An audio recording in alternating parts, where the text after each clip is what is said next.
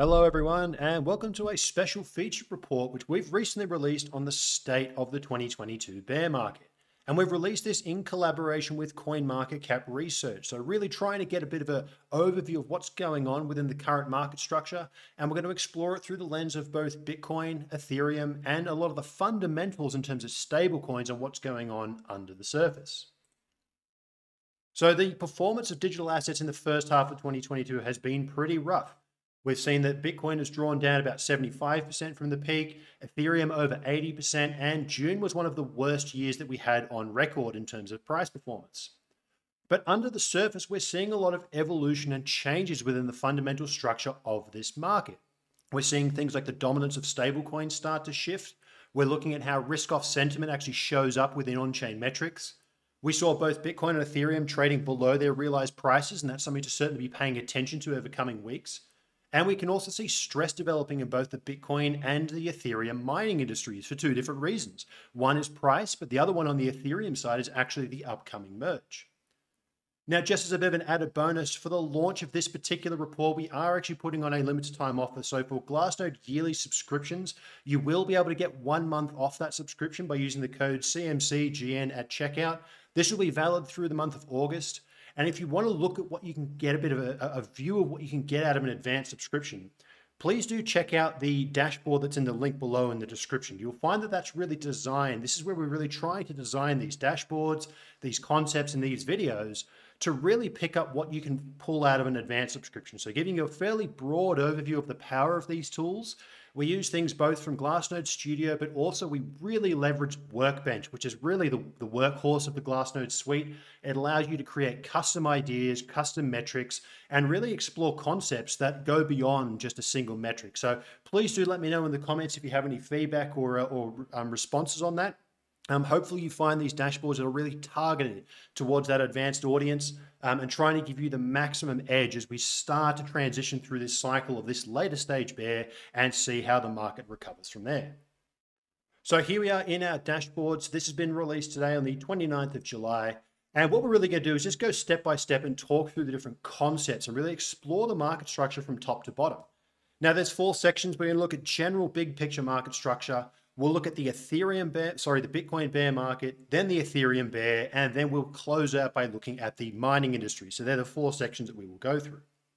So to start off with, as we come towards the end of July, we haven't printed this monthly candle, but the June response, the overall market performance was actually some of the worst we've seen in history. So for Bitcoin, we actually have to go all the way back to 2011. We actually have to zoom this chart all the way out to see it. We have to go back out to 2011 when Bitcoin was under $5 to find a month where we had as bad price performance. Now for Ethereum, we saw this in 2018, November 2018 at the very bottom, and in March 2018 as the bear market kicked in, where we saw this down 35% and down 42.5% for Ethereum. So very, very significant down sells. And as you can see, we're starting to see a little bit of a recovery over the course of July. So the market's coming off a very, very angry sell-off through June. And we're now moving into that phase where perhaps we may be moving back into a bit of a recovery, or at least over the short term.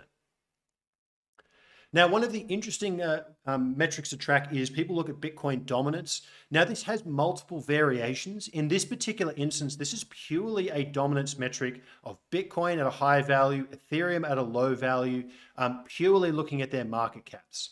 Now, the reason that we're only looking at Bitcoin and Ethereum is because they really are the top 2 assets. They've been the top 2 for a number of years now. They're starting to solidify. Bitcoin has never changed its position as the top asset in the space, and Ethereum has now held it for multiple years at number 2.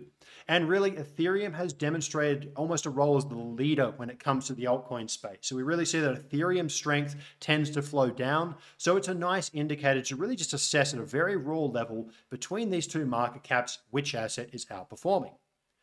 Now, during the start of the bear market, you can see here that these large negative prints here, this is showing that Ethereum is outperforming. And we can see that this starts to deteriorate as we came into the top end of the 2018 bear. So we saw that there was Bitcoin dominance through the first part of the bull phase. As we come into the top, we see that Ethereum tends to dominate, but it starts to weaken out. And then as we transition into the deep phase of the bear, Bitcoin dominance explodes and holds at much higher levels. Now, we saw a much similar pattern during the 2020-21 bull. We saw a phase where Ethereum started to outperform. We saw an extended period where Ethereum's outperformance was quite strong. And then we started to see a deterioration as the 2022 bear really kicked in. We saw Bitcoin dominance start to climb. Now we've seen a little bit of a relief rally over recent weeks, and this is something to be paying attention to. Is ETH able to actually break this trend? And is the merge going to give it that extra impulse? Or are we going to see a reversion, as we've seen previously, back towards stronger Bitcoin dominance? This is certainly something I'm going to be paying attention to, and it will probably add color to how this bear market plays on from here onwards.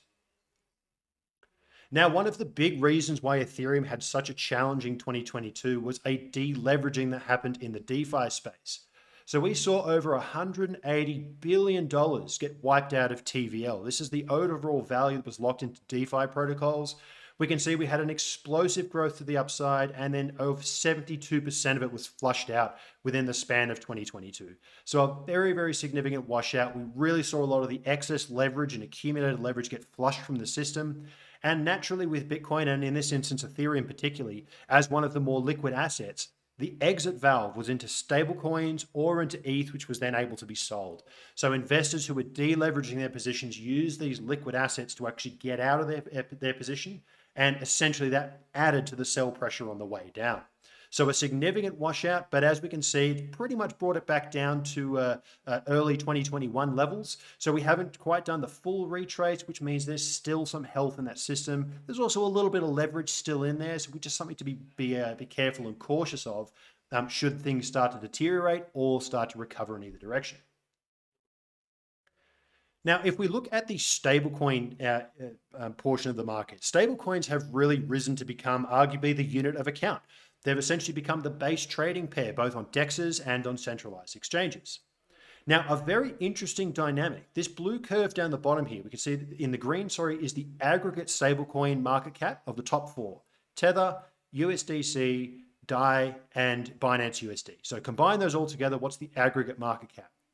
The black line is in the Ethereum market cap, and we can see that it dipped down below. So Ethereum was actually flipped by those top four stable coins for a very brief period. Now, through all of the bull run, stablecoin dominance got to about 50% of Ethereum's market cap, and then Ethereum went on a run and actually increased that ratio. So stablecoins overall shrunk relative to Ethereum, and every time they got to about 50%, Ethereum was able to go on another run. Now, what we can see is as we came into 2022, note this acceleration so we actually broke through that 0.5 level convincingly as Ethereum really washed out. And this washout aligns with this total value locked flush out. So we can see that not only was there a flush out of value, but much of that value moved into the stablecoin space, and Ethereum's market cap fell until it actually descended below the cumulative or aggregate value of these stablecoins. So a flippening probably a lot of people didn't expect, but it was the flippening that we got. So Ethereum has since recovered from there. And again, this will be an interesting one to see whether we can maintain that momentum and Ethereum can continue to push forward. Now, underneath the surface of that, we also have a changing dynamic in terms of the dominance of which stablecoins actually are the largest. So Tether here in green, you can see it reached over $80 billion in total value and has since, particularly after the Luna collapse, and there was a bit of a scare in terms of stablecoin stability, we've seen a market preference starting to descend out of Tether and into things like USDC, into Binance USD, and DAI also saw a reduction in overall supply, part of that deleveraging, because DAI is essentially a debt instrument. It's a dollar that's based on collateral that was borrowed. So as we got the flush out, we naturally got a decline in the amount of DAI in the system. But we can definitely see that the dominance of Tether has declined quite significantly. And throughout the 2021-22 phase, USDC has been on an absolute tear, gaining market share, and so has Binance USD. So if we actually plot this out in terms of dominance between those four stablecoins, here's Tether back here in 2020 at 85% dominance or 90% dominance, and it has been on a continual decline. It's now actually less than half at about 45% of overall stablecoin dominance. Meanwhile, USDC continues to grow and climb. It's the largest stablecoin that's locked inside smart contracts, so we're seeing it's widely used within the DeFi ecosystem. Binance USD has also gained significant market share, and so has DAI as a result of Tether declining. So you can see that there's these fundamental shifts going on under the surface that's really signifying that the market structure is changing during this bear market, and it's therefore going to set the stage for what comes next. So now moving into the Bitcoin phase, we're going to explore the Bitcoin bear market, and then we'll go along and look at the Ethereum at an equivalent level. So in terms of the price drawdown, we can see we got to about 75% drawdown in total. It's not the worst in terms of drawdowns we've had in the past. We've seen 85, 85, and even as far down as 92% drawdowns in previous bears. You can see that there's a general uptrend over time, signifying that there's more support coming in for these assets as they become, increasingly ingrained within the economic system. There's more people who are aware of it. There's more people who believe in Bitcoin. We see that support tends to come in a little bit earlier, but it does signify that in terms of a percent down basis, we're actually not even as bad as we've seen in previous bear markets. It has been worse, even though it's still been a pretty angry bear in 2022. Now we did descend. This is the MVRV ratio and the realized price. So the realized price is basically the average cost basis of every coin in the supply. And then the MVRV is like a profit multiple. So high values signify the market is in a large degree of profit. And these red zones in particular signify when the market is underwater on their position on average. So let's zoom in on the last 5 years. And what we can see is that when the MVRV turns red, it generally signifies the market is underwater and we're approaching the late stage bear phase. We saw it briefly here for about 7 days in March 2020. And here we are for about 35 days we spent below the realized price. And recently we have actually broken back above. So this signifies that the market is now back into, on average, a degree of profit. And generally speaking, that profitability improves the odds of a recovery. So certainly paying attention to this realized price, which is about 21,800, paying attention to how price responds over the coming weeks to that particular level will be important because it shows, is the market actually ready to maintain that some kind of upwards recovery? Or are we actually going to head back below that cost base and perhaps this bear market isn't quite over yet? Now, in a very unique circumstance, we can split that MVRV into different cohorts. We have the aggregate market in orange. We have short-term holders, which is under a 5-month holding period in red. And we have long-term holders who are above that 5-month holding period in blue. Now, the reason that we use this 5-month period or 155 days is statistically based on the way that coins are spent. Once a coin has been dormant in an investor's wallet for that 5-month period, probabilistically, it's much less likely to be spent. So when we look at the actual spending behavior, the statistics tell us that that's approximately the time frame in which someone really has transitioned. They've seen enough volatility that they become that long-term holder mindset. So that's the reason why we use that. Now you can see in these red zones, these are periods in time when all 3 cohorts are underwater. It doesn't happen very often, and it typically only happens at late stage bear markets. Now we can see that here we are about 35 days where all of these cohorts were underwater. Now, long-term holders and the aggregate market are now back in profit. So this period has actually now ended, which again signifies that perhaps we have a recovery on the horizon. Short-term holders, on the other hand, are still lagging. So they may still offer a little bit of resistance as they try to get their money back, but we will see how this plays out. It's certainly signifying that it looks similar to previous bear cycles. And we can then look at the net unrealized profit and loss, or the NUPL metric. Now this one here is basically looking at all of that unrealized profit or loss as a percentage of market cap. So you can see that we have broken back above the capitulation zone here in red. Down here, it's really showing how much of the market cap is held at a loss. And we got down to about minus 16%. So 16% of the market cap, if we look at all of the losses that were held by investors, 16% of the market cap was essentially that same volume. We can see it did get much worse down here at 44% or 42% back here in 2018. And what our current level is actually not dissimilar to March 2020. So we've seen these levels of pain before. And now that we're getting a bit of a recovery, it's perhaps starting to look like these previous bear cycles. We do get some upwards momentum. But we do have to watch and see if it drops back below this level, which may signify there is further capitulation to come. Now, another metric that I love to use is the net realized profit and loss.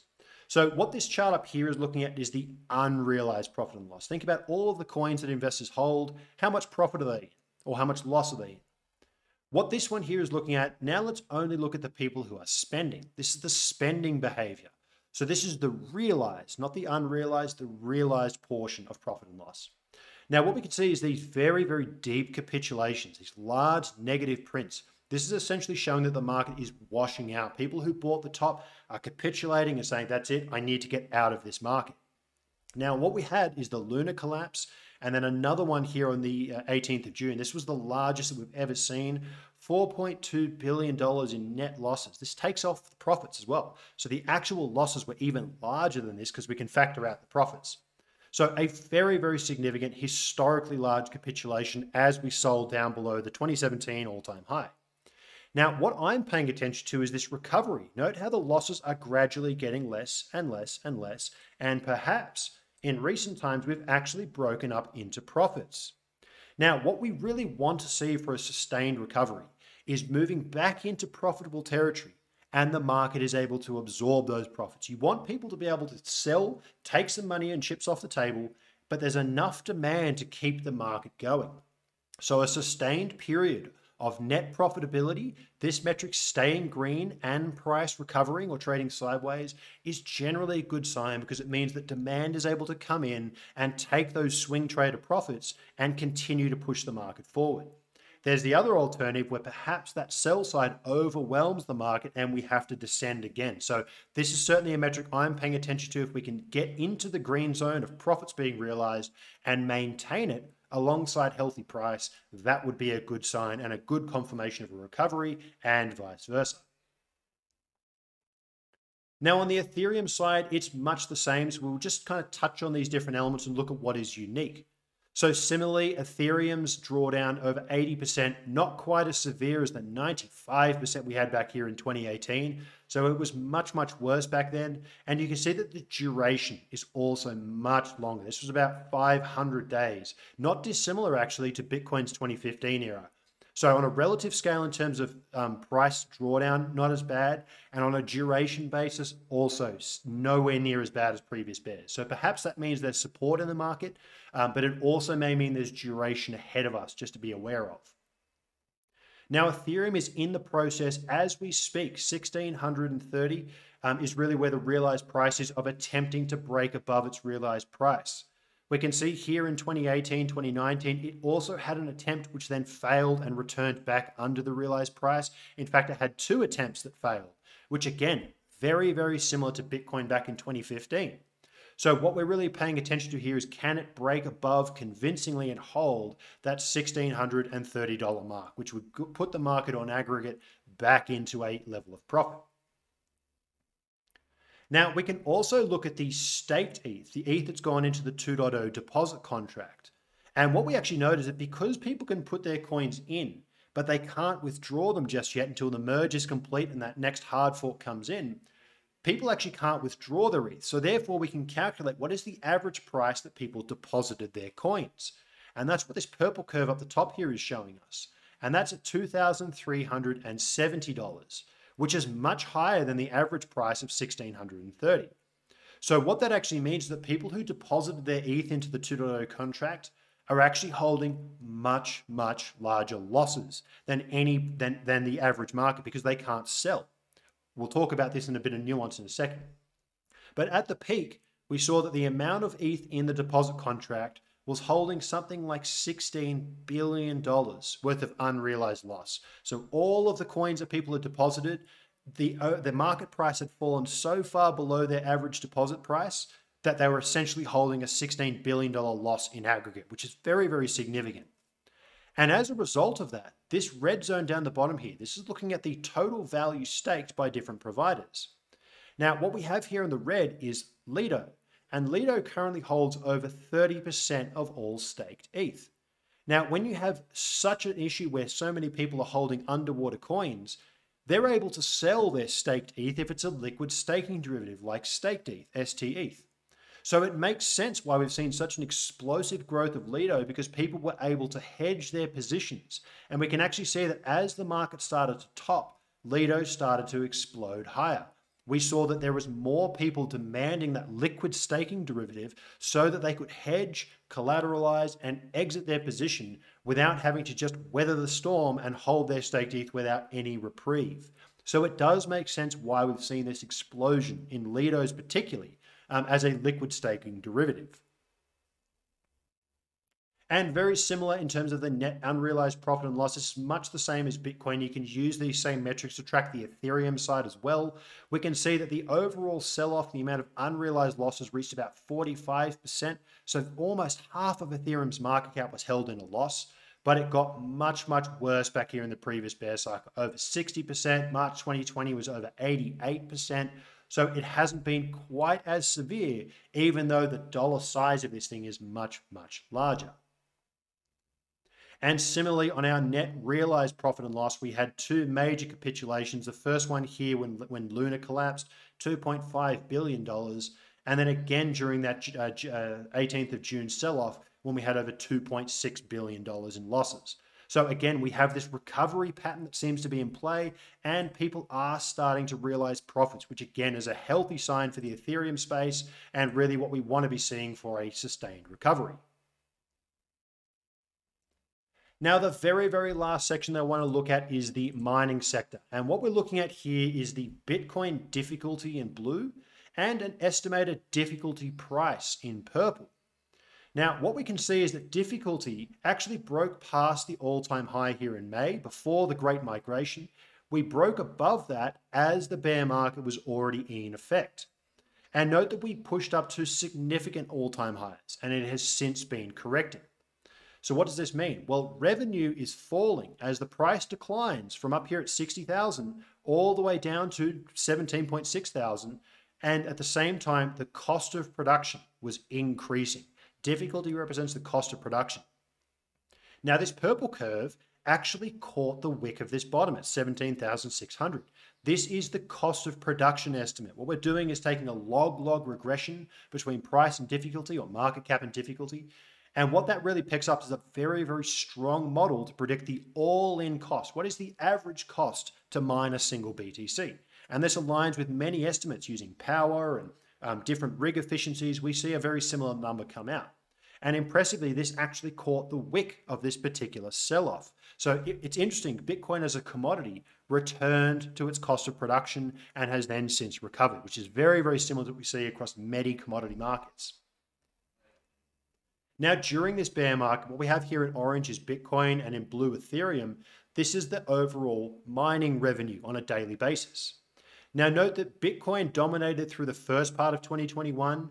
Then we had the Ethereum. This is when NFTs really exploded and the gas fees really became a very significant portion of Ethereum mining revenue. It exploded much, much higher. I think it was over almost 2x what Bitcoin was earning in a single day. But over the course of this bear market, we've seen both of these mining revenues contract back down to approximately $18 million per day. So we've seen a collapsing of mining revenue back towards that 18 million level, and essentially they're now mining at very, very similar levels of profitability. Now, as a result of this, cost of production for Bitcoin mining is going up, revenues are falling. So then we can look at the hash ribbon, which is looking at when we have a slowdown in difficulty and a slowdown in hash rate. It means miners are under stress. Their income is stressed and they must switch off rigs that are not profitable to maintain their overall profitability, because you don't want to be running a rig that literally costs you more to run than you're earning in profit.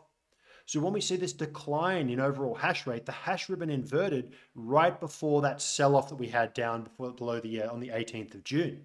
And during this process, we actually saw that some miners, I think Core Scientific unloaded about 75% of their overall BTC holdings. So we have seen that actual evidence of miner capitulation. And the hash ribbons really signaled this before we had this major decline, and they're in the process of trying to recover, but we haven't yet reached that point yet. And to really sum that up, what we have here is the miner capitulation tracking. We have two different models. In the purple, we have the difficulty ribbon compression. What this is describing is when we actually are observing difficulty coming down because rigs are being switched off, and rigs will only be switched off when they're not profitable. So it signifies an explicit observation that there is stress in the system. In the orange, we then have the Pure multiple, which is an oscillator tracking miner profitability. And we can see that when both of these are at very low values, it will trigger this yellow zone. This is basically signifying we have both income stress and observed reduction in mining capacity. So it's kind of a confirmation that we really do have capitulation in play, and thus we should be nervous that miners may well have to liquidate some of their treasuries, which over the last couple of weeks we have in fact seen happen. And what we can see is that both of these have triggered. So we do have a mining capitulation. We can see that in the data. We can also see it in the actual public filings for these public miners. And we can finally close it out by looking at the actual distribution by these miners. And what we can see is they did experience a period of significant sell down. This was something on the order of about 12,000 BTC. They had to liquidate over the course of a couple of weeks, but they have started to recover back into an uptrend. So perhaps some of that mining capitulation is in fact now behind us. We're starting to see a little bit of a signal that recovery is happening across the board. And lastly, what we're looking at is the Ethereum mining capitulation. This is looking at the same concept. We can see that our difficulty ribbon has inverted quite significantly, and mining revenue in terms of the pure multiple is quite low. And what we're seeing is that there's a combination of things, both the reduced revenue, but also as the merge comes up, as we start to move towards September when the merge is actually planned, miners are going to start either switching to other coins, having to mine elsewhere, or they're going to have to start selling their GPU rigs back into the market, whether it's for gaming or AI uses, whatever it is. We're going to start seeing miners continue to drop off in that lead up. So there's a number of elements that we can pay attention to really see, is there any potential sell pressure coming from these miners? Are they going to have to liquidate to cover their costs? Or are we just going to see mining hardware start to move to different chains? So thank you for tuning in for that. Hopefully you found that a useful overview. It's a very big top to bottom. I do recommend you jump in and read the report, which you'll find a link to in the description below. Do check out the live dashboard, and do also take advantage of that offer that we have through to the end of August, getting that 1 month off your advanced subscription. And as always, you can reach me in the comments, ask me any questions that you want about the content, the material, the metrics. I'm more than happy to answer any that you have. So until the next video, I'll see you then. Cheers.